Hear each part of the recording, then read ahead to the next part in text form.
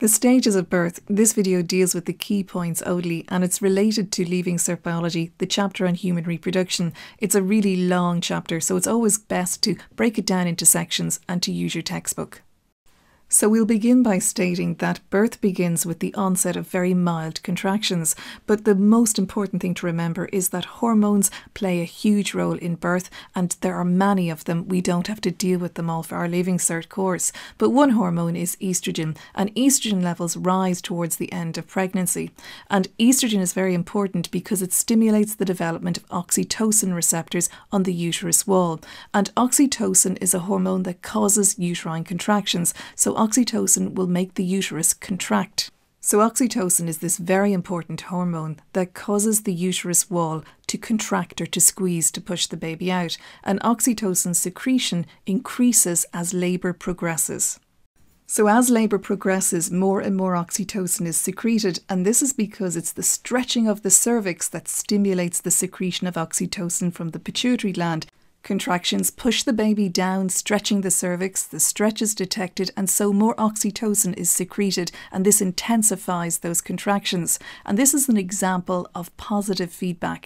So more stretching means more oxytocin, which means more intense contractions, but the birth of the baby means the stretching will stop, and so oxytocin secretion will also stop.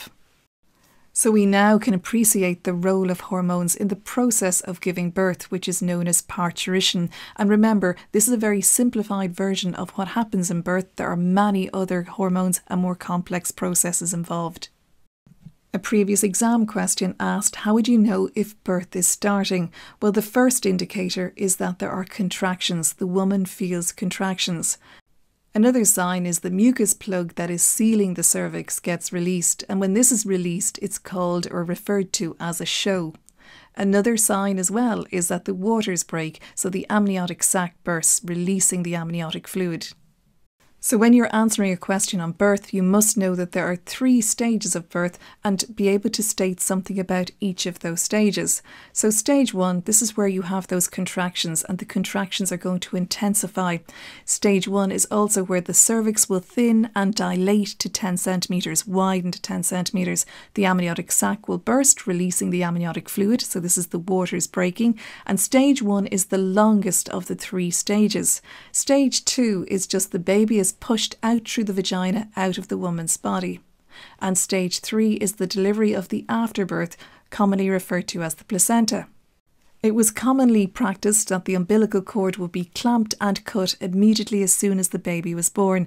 However, science has moved on, and this is not considered best practice. It still does happen in certain medical situations, but it's generally believed that delayed umbilical cord clamping and cutting is best for baby. The placenta contains around 100 ml of the baby's blood, so it's of benefit to the baby to get this 100 ml back because it boosts the baby's iron levels. The World Health Organization recommends waiting at least 1 minute before clamping and cutting the cord, and in the UK it's common practice to wait 2 minutes.